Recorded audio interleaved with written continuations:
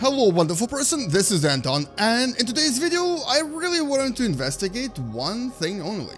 What if we actually remove the atmosphere from every single planet in our solar system?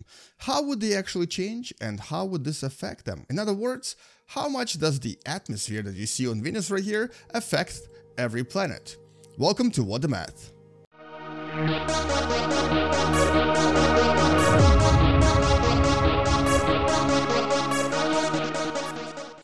Well, how important is the atmosphere in our solar system? Every single planet in our solar system has either a lot of it, like for example, in case of Saturn and Jupiter, that where basically they're so thick in the atmosphere that they are called the gas giants, or they have so little, like our friend Mercury, that it barely affects them at all. So in case of Mercury, the atmosphere is so thin that it's actually almost completely invisible. Well, let's actually remove all of this atmosphere and place it separately as a new object orbiting somewhere in the asteroid belt, maybe next to Ceres and Vesta.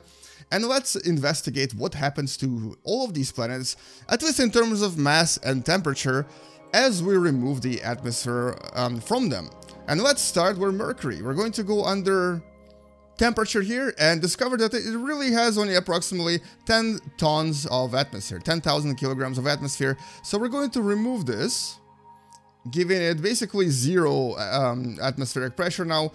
And well, let's see if this affects anything. And chances are that it doesn't. It wasn't really a big deal before, and it's not going to be a big deal now. Now let's place it around the sun and, oh, okay, unfortunately, it kind of just evaporates. Well, that's maybe not going to work right away, unless I place it a little bit farther away.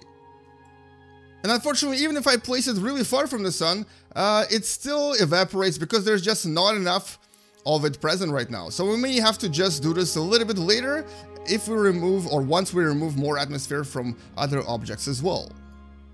And it's really the next object that I'm really curious about, because Venus is known for its thick atmosphere. The atmospheric pressure here is close to about 91 times higher than it is on Earth. In other words, it's 91.3 atmospheric pressures. That's about 4.8 followed by 20 zeros kilograms. That is a very, very, very big number. As a matter of fact, it's practically as big as Ceres itself. If I actually click on Ceres right now, which is the asteroid, which is the largest asteroid, or one of the minor planets or so-called dwarf planets in our asteroid belt, its mass in total is like basically 9.4 followed by 20 zeros. So it's about half of the atmospheric mass of Venus. In other words, if I were to remove this from Venus, it's going to have a dramatic effect. So let's see what happens. We're going to go in here and change this to 0, and boom. First of all, you finally get to see the surface of this beautiful planet, but also watch the temperature. It was at around 470 degrees Celsius. We're going to come back to Venus in a few seconds, and we're going to find out how well it's doing. But let's actually add all of this now to our little bowl known as atmosphere. And essentially, that is it. This is our new bowl known as the atmosphere bowl, and it's something like Ceres in size. If I were to play Ceres, it's actually, wow, it's even bigger than Ceres, and that's because it is mostly consisting of, well, in this case it's hydrogen, but it's basically just gases. It's frozen gases. So it's a pretty big object. And that's just the atmosphere of Venus itself, and compared to Venus, this is what it looks like. So this is how much atmosphere Venus actually has. Alright, so let's go back to Venus for a second. And it's about to hit its actual new temperature, which is going to be around minus 70-ish degrees Celsius. In other words, it's something like 540 degree difference. The atmosphere on Venus increases its temperature by about 540 degrees. That is a ridiculous number. That's essentially the power of the greenhouse effect, and that's how powerful it is. So the new temperature of Venus is minus 74 degrees.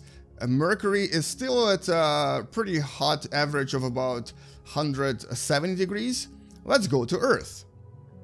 The atmospheric mass on Earth is about 100 times less than Venus. We're going to remove it right now. Actually, we're also going to disable climate, and add this as a total to our atmospheric bowl as well, making it just a little bit bigger. And so, how is the Earth going to do with no atmosphere? Well, obviously it's going to freeze. Atmospheric pressure on Earth is not as great as it is on Venus, but the greenhouse effect here is at least 30 degrees Celsius. In other words, we're now going to be always at a pretty low temperature. And as a matter of fact, our Earth is very likely going to become an ice bowl. We do need to give it a little bit more water though, just so that it looks more like an ice bowl.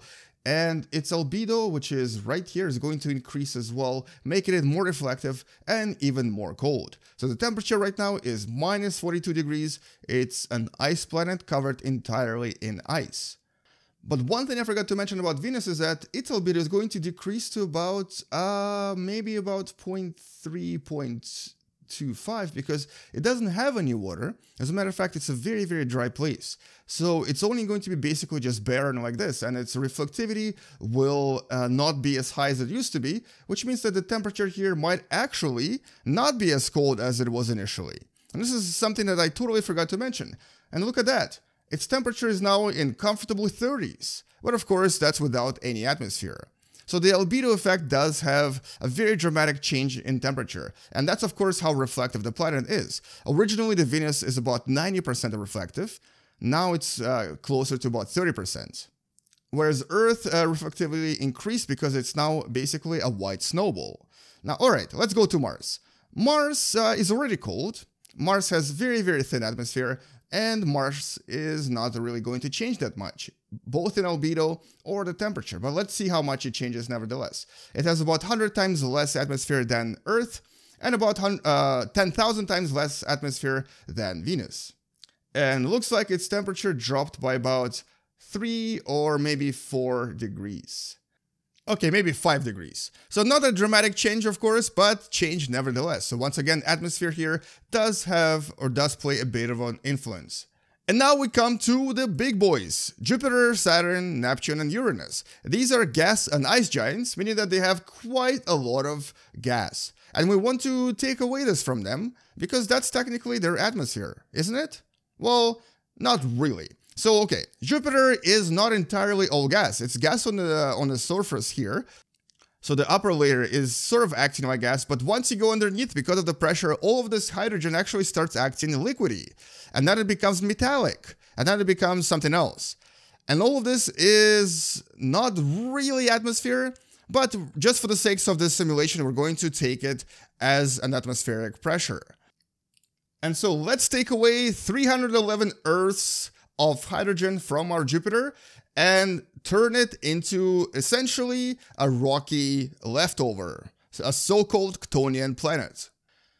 And so there you go. This is a new phase of our Jupiter. It's still shrinking because its density has actually increased, and it's going to become a very, very different type of a planet. Let's go into the atmospheric bowl and add all of this stuff to it. And so now we're going to start measuring mass in Earths.